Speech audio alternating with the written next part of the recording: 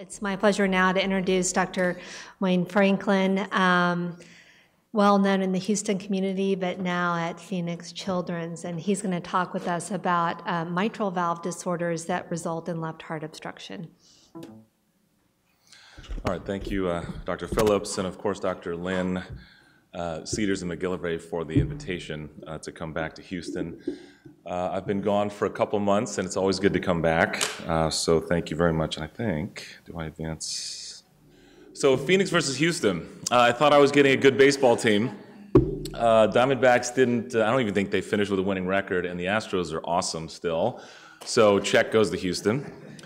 Football, okay? The Texans have been pretty bad recently, but they're not as bad as the Arizona Cardinals. Arizona has 1 win and 6 losses, and Texans have won 5 in a row. Yes, go Texans. First place in the AFC South, which is a weak division, but I'll take first place.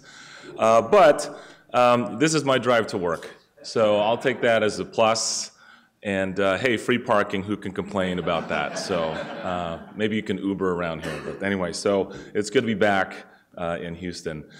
So a brief overview, I have the tough job of coming last before the whole morning break. We kind of went right through that 9 o'clock break, so I'll try not to bore you guys. And as Dr. Bott had mentioned, I'm going to really try to talk about anatomic things, not so much the physiology, because the physiology essentially is mitral stenosis. That's kind of what I've been tasked to talk about. So we'll just mention a few things: parachute mitral valve, supravalve mitral ring, and finish up with Cor Triatriatum.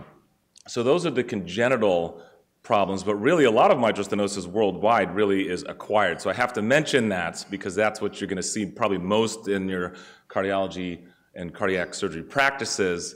However, we're going to focus on the congenital, but these are things that you got to know because you're going to see most of this. So most of mitral stenosis is actually due to rheumatic fever, even still not so much in the US because pediatricians and primary care folks are giving antibiotics just off the cuff. And we don't really see a rheumatic heart disease primarily unless people come from a developing country. There are some rare causes, carcinoid, lupus, rheumatoid arthritis, things that are connective tissue disease can cause mitral valve disease. And then the mucopolysaccharidoses, which is often polyvalvar actually, affecting the mitral and often tricuspid valve as well. And then the very unusual LAOTO, not LVO2, but LAOTO, left atrial outflow obstruction, which you can see in like a left atrial myxoma.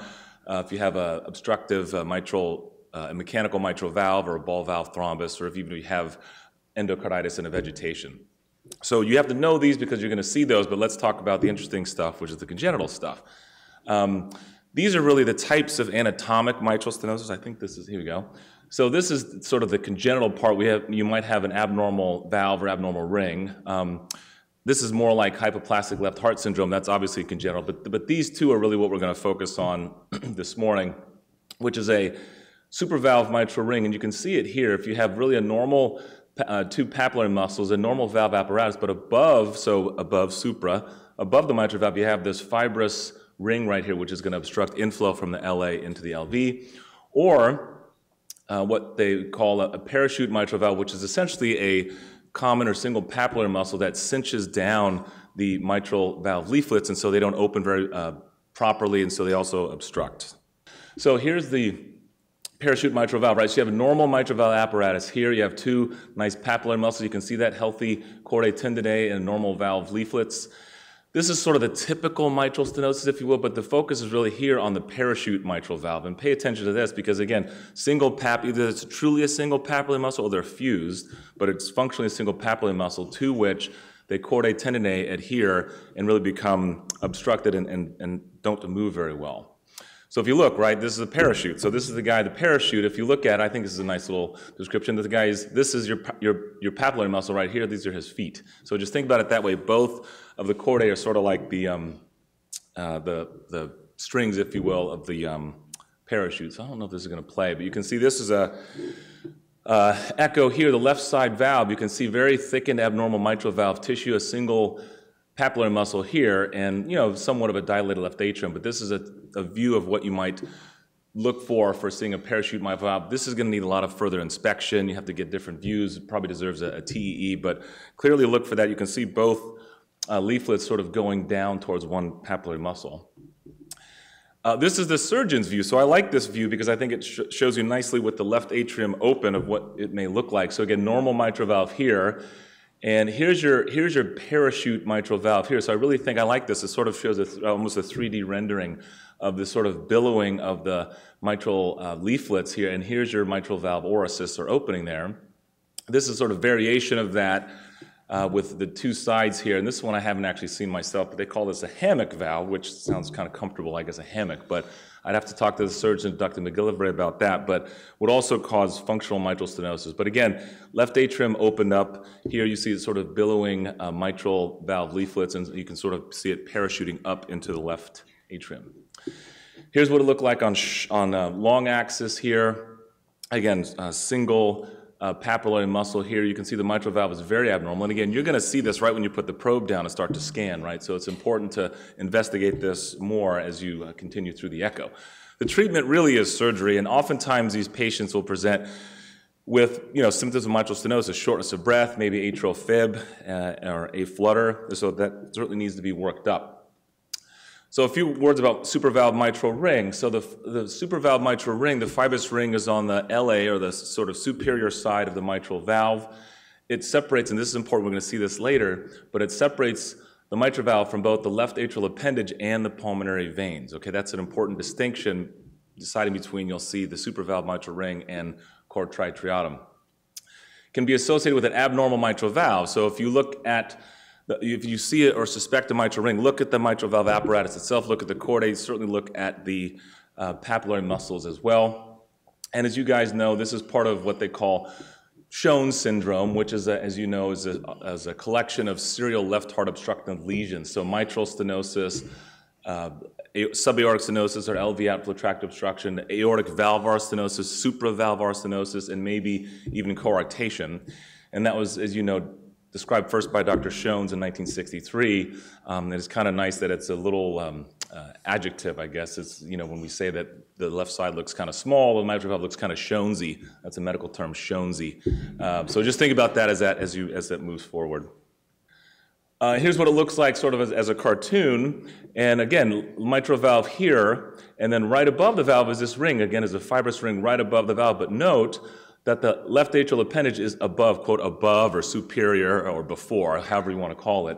It's before the ring membrane right here. So this is really, you're going to see this is, quote unquote, incorporated, or it's going to be part of the pathology. Left atrium can dilate, can certainly lead to supraventricular arrhythmias as well.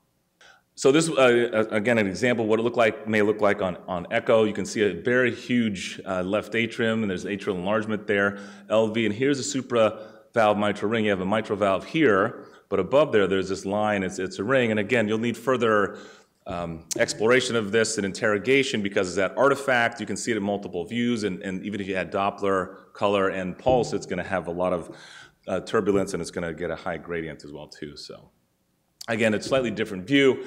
You can see here on TEE, right ventricle here, here's the right atrium, kind of a small-ish left ventricle, anterior mitral leaflet, and you can see here just something above the mitral valve, and that's your supraatrial ring, or supravalve mitral ring. So again, something to look at. You can certainly investigate it on TEE.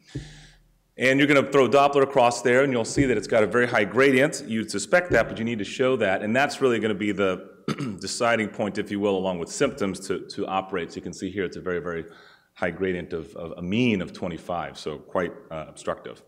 Treatment, again, surgery. Once you see that, really doesn't respond to ballooning, so a surgical intervention is usually the treatment. It's actually, you can just replace that, oftentimes maybe avoid, you can excise the membrane and hopefully avoid replacement if the mitral valve is okay itself. 3D echo, this is a cool application for that. I know they do a lot of that here in the medical center. And this, again, is the left atrial, or sort of surgeon's view, if you will, and this is a supravalve mitral ring. You can see it, I think, quite nicely here with the opening. And again, this is the same patient, surgical rendering almost exactly the same. So it's great to see that there's correlation there. You can see the orifice, if you will, from the LA into the LV right there. You can imagine why there's a lot of stenosis. So lastly, Cor Triatriatum, aka Cor. sort of say that a lot. You always have to think about this if you see a dilated left atrium or a funny looking left atrium or pulmonary veins that are engorged. And really, there are two. We worry about more on the left side, but there are two types, okay? It can either be a membrane that divides the left atrium or the right atrium. Left atrium is sinister, it's mean, it's bad, right? So left atrial is the one that we worry about, but there is a RA, right atrium, Cor Triatriatum dexter as well, too, just so you know that for the boards. The sinister, the bad one on the left side is associated with septal defect as well as partial or total anomalous pulmonary venous return. So look for those other structures as well too and abnormalities if you suspect a core. And here's what it looks like. Again, left-sided problems, normal LV, mitral valve is here, and just above there is your core, is your membrane. But note that the left atrium is below or distal or past, if you will. So the obstruction is going to be up here, and the left atrium quote is not affected, so there should be normal-ish, if you will, LA flow, LA pressure. And I mentioned that because this was on the boards. This is on the cardiology recertification boards, this is on the adult congenital boards. This is a classic board question because they'll show you a left-sided structures, LA and LV, and they'll show you membrane, and you really have to see where is it. And of course, you can say it's either a core or a supravalve mitral ring, so know the differentiation of where those are. And along the lines, we'll talk about the treatment and then how do you differentiate that again from the mitral ring. But the treatment, again, is quite interesting. So it's a very high success rate.